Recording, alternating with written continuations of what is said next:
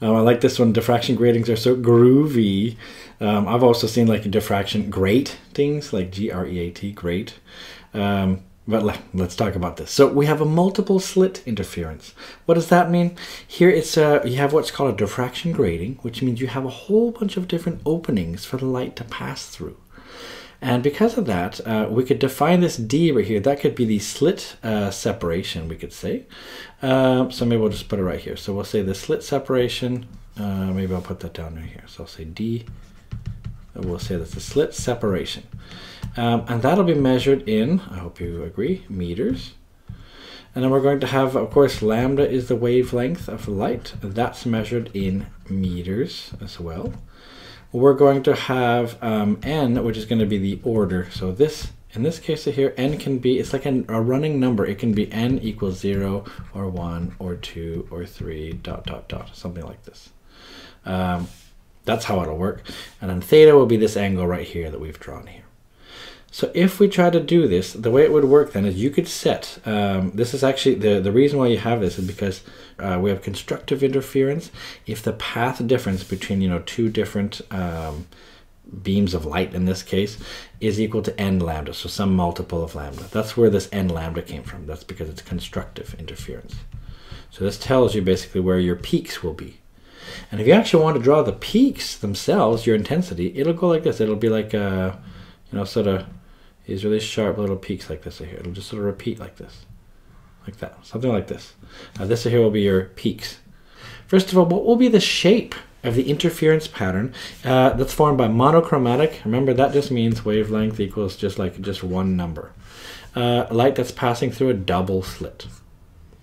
Well, what happens is if you have a double slit, what we can do is we can maybe try to draw the interference pattern here. What will happen is this: you're going to have a single slit thing right here that's going to modulate this double slit thing. So you have basically multiple slit interference. Remember that, I mean, that wants to do this sort of shape, but it's going to be modulated by this single slit thing. So remember the shape of a single slit diffraction did something like this, like that. So what you're going to end up having, it's going to look kind of weird, but watch this carefully here. You're going to end up having, if this is in the center, I guess, let's do it like this. So here can be theta, this could be the intensity. We could say it's going to look like, watch very, very carefully, it's going to be kind of cool here. So you're going to see it go kind of up like this right here, and then this thing is going to go down like this. I'm drawing a dotted line for a reason. Because what's going to happen is you want to have this kind of shape, but you also want to have this kind of shape. So what you're going to do, you're going to have all these little squiggles like this, but they're going to be sort of bound by this thing. That's what I mean by modulated by. So now it's time to have a little bit of fun here and try to draw maybe a different color. I'm going to try to draw some little squiggles that have to fit within this. I'm just going to just start to draw squiggles here. It doesn't have to be exact, but something like, you know, this right here. I'm going to go up and down like really high things right here. Probably have a peak right in the middle.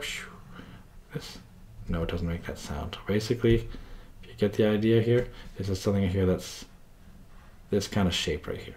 Looks a little bit complicated, but you have to just think it's going to be a regular multiple slit diffraction thing that's modulated by a single slit.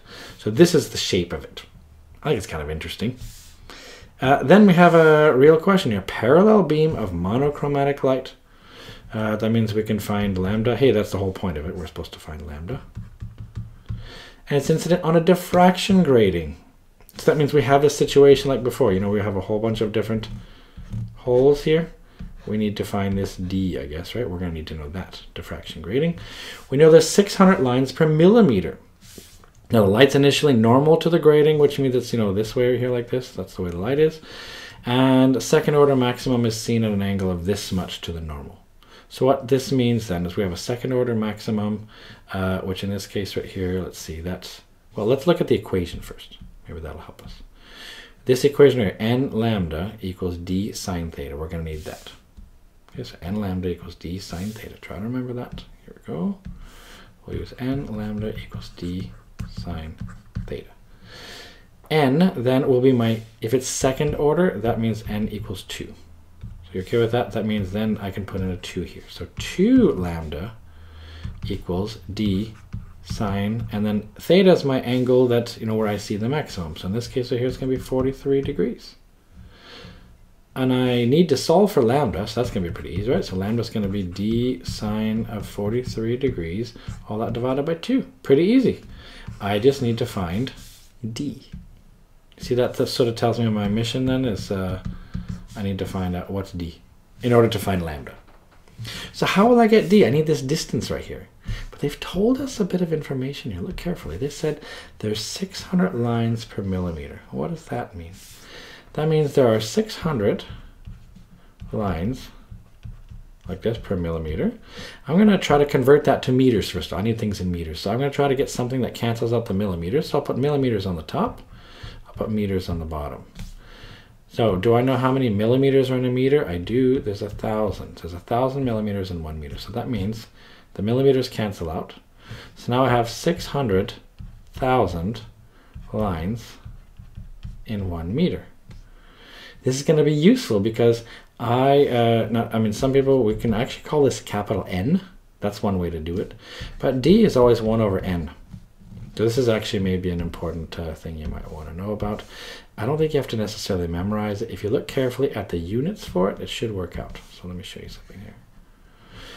The reason why is because I need to know this D in meters. Do you notice here I have 600,000 lines every meter?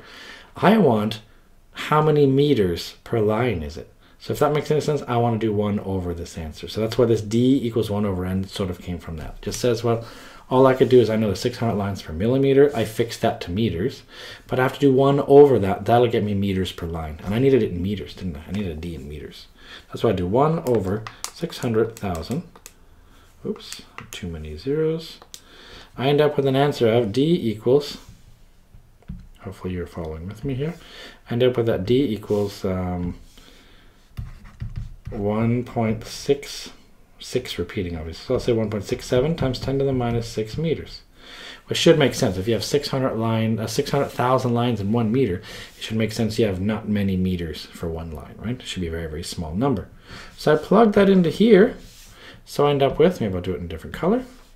Therefore I get lambda equals D, which is 1.67 times 10 to the minus 6 meters. Times a sine of 43, and I may need to make sure that's in degree mode, so make sure my calculator is in degree mode and divide that by 2. So I'm going to check my mode on my calculator and make sure I'm in degrees, which I am, so I'll do sine of 43.